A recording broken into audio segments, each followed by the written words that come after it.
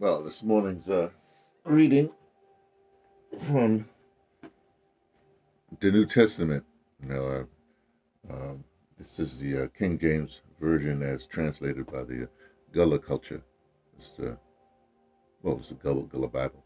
Just to remind you, every Sunday, which is a Sunday, but every morning I've been reading out of the Gullah Bible, and it's been an experience. It's been going on for 2 weeks now. I don't know if I'm getting any better, but we're trying. The whole idea is very simple. When the slaves were free, when my ancestors were freed, they couldn't read. Not a whole lot of people. Well, truth be told, not a whole lot of people in North America was reading. Let's put it that way. But they started reading real quick because basically they took the Bible and started, because that was the book that was the book that was around the most. So it was a good unifier, and so they started to. What do I want to feel? Well, what would they feel like? What does it feel like not to know a language and to try to learn a language from reading a Bible? And so that's what I've been doing. And how I started, I'll break it down this Sunday. Maybe once a week I will. For a number of reasons I started because the idea intrigued me, right? And then what I was really actually thinking is that my grandmother every morning would be up, like I wake up early. I've always been an early riser, so I wake up early, and usually, if I walk out about 6 o'clock, she'd be, there reading the Bible, and but she would never call me over. She never say anything.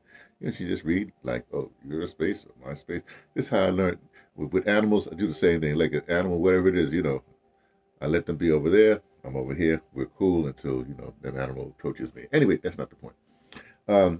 So I started this ritual. Now, I started because I wanted to look sort of like, I don't know, sort of official. You say I grew up Catholic, I guess later on, this Sunday sermons happen on Sundays. This is Sunday, and I read from Mr. Neely Fuller Jr.'s book, Compensatory Concept, the code book, and and he, for years I would tell people I was a deist, and that's like God makes the universe and then goes away, and everybody, you got to fend for yourself, kind of thing.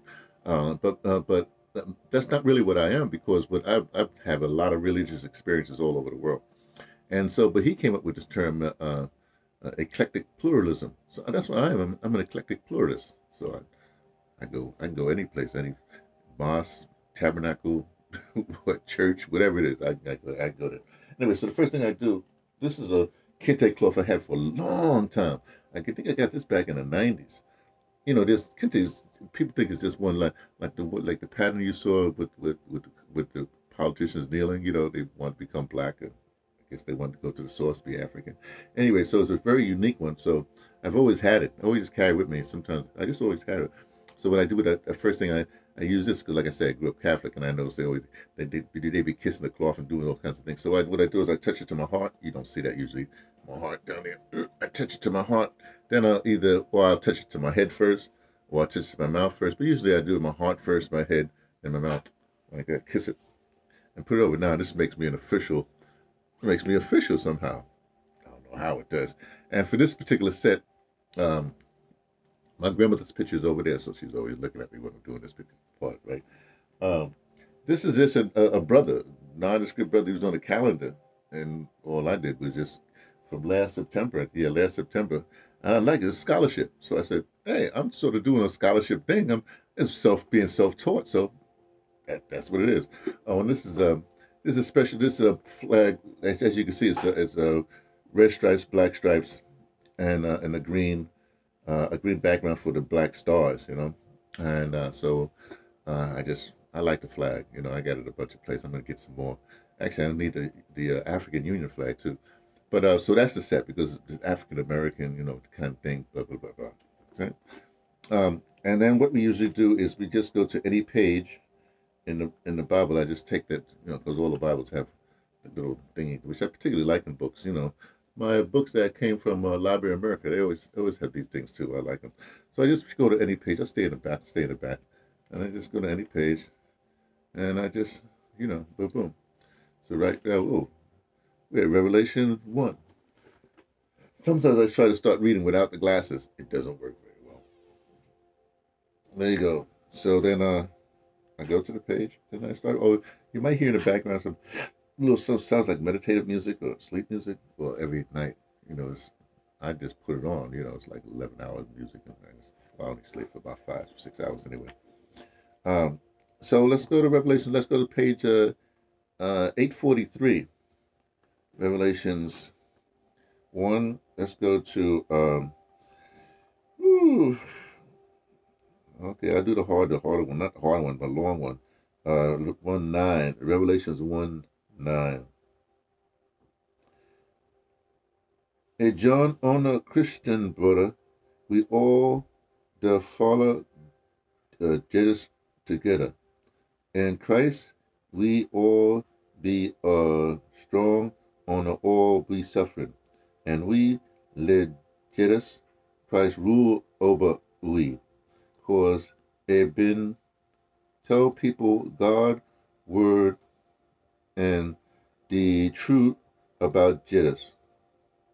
The chunk me pon this island called Patmos. Okay. I should show you some of these words if you can just see it so you can. I'm reading down here, this 9, John 9. See, this is how it looks. So you notice, like, when they say Jesus. I don't know if you can read that. I can't read it. Anyway, see, they have, it's a JEDUS, that's Jesus. You see? Anyway, that's what the words look like. And then I give you the translation. Revelations 1:9. I, John, who also am your brother and companion in tribulation and in the kingdom and presence of Jesus Christ, was in the isle that is called Patmos for the word of God and for the testimony of Jesus Christ. Oh, I know this passage. Oh, there's this great Revelations 1:9. Yeah, Revelations 1:9. There's a psalm. There's a gospel song that I play. I like a city choir does it, but I got it from the First Baptist Choir of New Jersey. Some long. I used to play this on my radio program in the '90s all the time. I just slip it in there every once in a while, right there, and I really love it. But it's like Revelations 1:9. It's a great song, and they say this stuff. Anyway, so I usually read it twice. So let's continue the tradition here. Hey, John, on a Christian brother, we all did follow Jesus together. In Christ, we all be strong on all we suffering, and we let Jesus Christ rule over we. Cause I've been telling people God word and the truth about Jesus. They chunked me upon the island called Patmos. Okay, let's read it one more time. I, John, who also am your brother and companion in tribulation and in the kingdom and presence of Jesus Christ, was in the isle that is called Patmos for the word of God and for the testimony of Jesus Christ. Wow. Okay, so now you understand. Oh, I should tell you this. I always wear my, I call this my Ogun cap.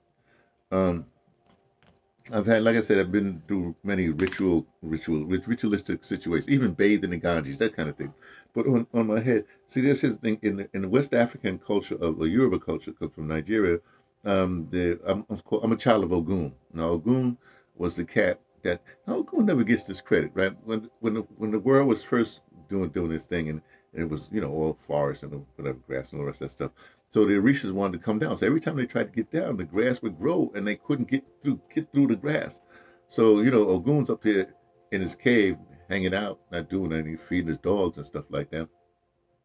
And they say, Ogun, you gotta help us, yo, man, because what people don't know about Ogun's a warrior, sure, but also because he deals with iron, he's also a healer. He's in medicine, right?